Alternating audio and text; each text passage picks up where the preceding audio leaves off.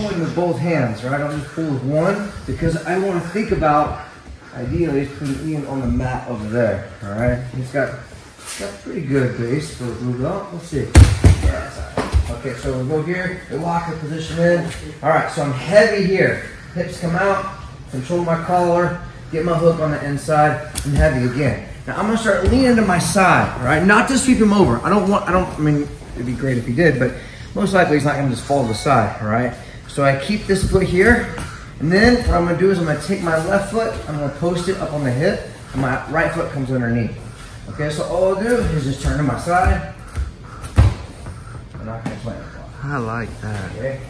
Show a couple ways you can do it and change your feet. Those of you who know how to do X guard, kind of avoiding showing it, but I think it's easier that way. So I'll show both sides and let you kind of play with it. So I come through, I grab and control the collar.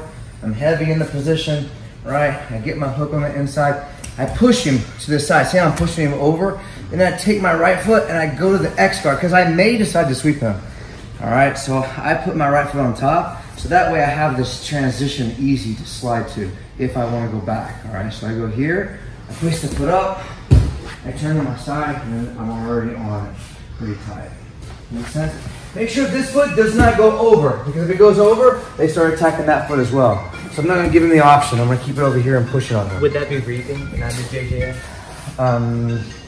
No, it's not reaping because I'm not taking this leg and going all the way up inside your knee. Okay. But if I go here, they will attack that foot.